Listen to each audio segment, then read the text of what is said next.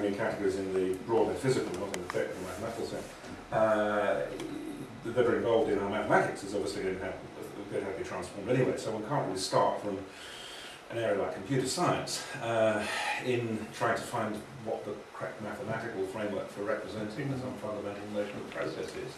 I would argue you can't use quantum theory either. No, you're just underlining the extraordinary depth of this problem. Yeah, I mean, because after all our mathematics, at least hitherto, has really rested ultimately on static categories of being. Certainly it does when one looks at set theory as a foundation. Exactly. It is an issue, I completely agree. If in fact categories, even the technical sense of category theory, ultimately presupposes sort of final, unanalysable in further terms, so ultimately agrees the definition of their concept, the very concept of category, some underlying notion that is fundamentally static, that rests on set theory or self-evident static notion, then it seems any such program as this is blocked. This has been the big objection, I think, for many people to the whole Bohm approach, that if we really, to go down this process road, we have to give up science itself, because we have no framework in which to think outside that doesn't involve the notion of objects. I don't agree with such a view, but it has been a very influential factor in blocking the development of this approach. It's quite interesting, Julian Barber posted an interesting exchange with Lee Smonin on the web a few weeks ago. They had quite a lengthy exchange at the time that Lee's book on three roads to quantum gravity came out. And in the course of this, Barber said, and it caught me very much mind, in fact, the one occasion that I heard Julian Barber in the audience listening to Basil. Listen to it? Well, okay, completely refusing to listen to Basil. Completely refusing to listen to Basil. It was rather fascinating. It was exactly like I imagine it would have been if Parmenides and Heraclitus had met face to face. It would have been absolute dialogue with the deaf. But it would have been a very interesting and illuminating one. And he said several times in the course of this exchange with Lee Barber, I do not see how we can think without nouns. The nouns must be the most fundamental category in our structuring of the world, and therefore reflected in our language, the fact that nouns are, for him, the most fundamental elements in language, because I can't see how we could think at all without objects. Right. Which is the expression of this very strong metaphysical preconception that this But then the whole point about the Rio mode. Language is things like junction in the day. Yeah, well, I disagree as well. I disagree. I agree. I think, yes, how a junction could be based. Okay, anyway, the point is I'm just trying to underline the point that this is such a deep issue that it's not going to be resolved by appealing to different ways of modelling processes in a sense interior to something like computers. No, I just gave this as an example how difficult it was. Yeah, sure. It is such a simple setting. Sure. I disagree, because, yes, I agree with Julian to some extent, that yes, we live in the manifest, we live in the explicate order, we cannot get out of it unless we think you can with transcendental meditation or something. But as scientists, we're talking about manifest explicate orders. But to say that we can't live in the implicate order, or we can't measure in the implicate order, or we can't experience it directly in a scientific way, does not mean that we have to deny it as a philosophy. Yes. That we believe that we try to understand our measurements and our experiences of the explicate order in terms of. Although we couldn't apprehend it intellectually if we had a different way of ordering, of understanding the Zusammenhang of our mathematics. So I think that... Don't forget David actually said that he felt that we actually perceived it in terms of the implicate order.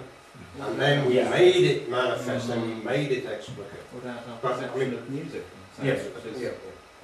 Well, even when you're talking now, I mean, Davis, I think his point was that when I'm talking, you're talking, we don't know exactly what we're going to the next sentence. Right. So we are really living in the implicate order and explicit order at the same time. So it's not something that... Okay. I said as scientists, and I said measurement, because what our mathematical theories are talking about are quantifiable, measurable things. Really. That when we're describing, I mean, we're not writing down mathematical theorems about musical appreciation or of what we're going to say next. We're writing down mathematical descriptions of electrons and photons and things like that. And so, all right, let's go on. There's quite a lot of maths and musicology in there. That's a separate issue. I'm not going to go down that road. So, anyway. Notice, Nick, your talk is very uninteresting. Yeah, you're going too quickly, Nick. Slow down. So I don't feel, I'm quite happy for people to go off and do this. This is fine. I'll just stand here and watch. Okay, so as we have discussed, the basic idea is that with process or implicate order is that you have this underlying process that is, or Hall movement that's continually evolving according to some evolution parameter, and that everything we see in the manifest order, in the explicate order, is coming from that process. So the process is existing outside space and time. Space and time are actually coming from it, from the process. There you go. Just to summarise what we've just been talking about, it's notoriously vague. Bring us a fair description.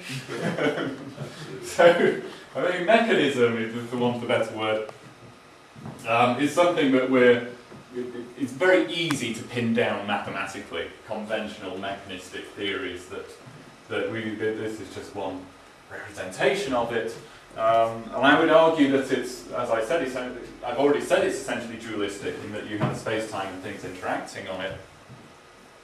But the way we describe the actual laws of interaction of our entities is also dualistic, and in particular in the case of quantum mechanics, in that we have operators in some sense that are specifying the dynamical evolution.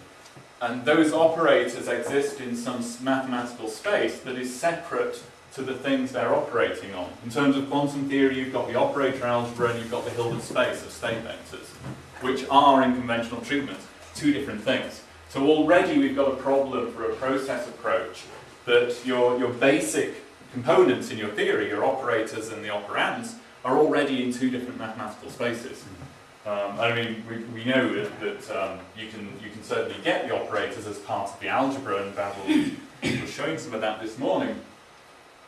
And that's exactly what we need for a process approach, because we need, if we're going to agree on any mathematical structure that we're going to try and represent the process by, we need everything to be in there. We need all the components of our theory to be described within this single mathematical structure. So we need to find a mathematical structure in which we can embed all of these different types of things that we have in conventional theories. The space-time background, the operators, and the things that they're operating on. And that what the dynamics are now is just internal restructuring of this thing. What about observers? Sorry? What about observers? Would you explain? Observers. Yeah. Well, within the, I mean, observers in the kind of, so you can take two positions here. You can be a radical process philosopher or a radical process scientist, and then you say the process is everything, so the observers have to be in there. Then it becomes pretty difficult to actually talk about in the same way that you get the same issues in non-process approaches. What I would prefer, and I'm not sure if I put it on here, is that all we can hope to achieve. I think this is, I mean, I don't know if we've got the science, it's a way of life rather than a strict way of doing science. All we can hope to achieve is that we accept that when the observer is outside of what's being observed and we're trying to represent that in a process way, is that we know it's approximate. So this